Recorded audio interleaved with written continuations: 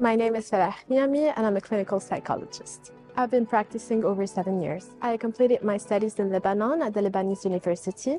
I finished my BA and MA at the Lebanese University in clinical psychology, and right now I'm proceeding with my PhD program. I specialize in cases targeting adolescents and adults, and I focus on trauma, addiction, anxiety, depression, but I also take cases of couple and family therapy as well. Psychoanalysis, CBT, and psychodynamic.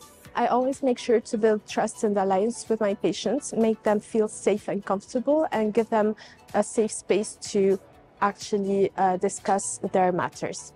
I like to go to the beach, to hike, and some Muay Thai.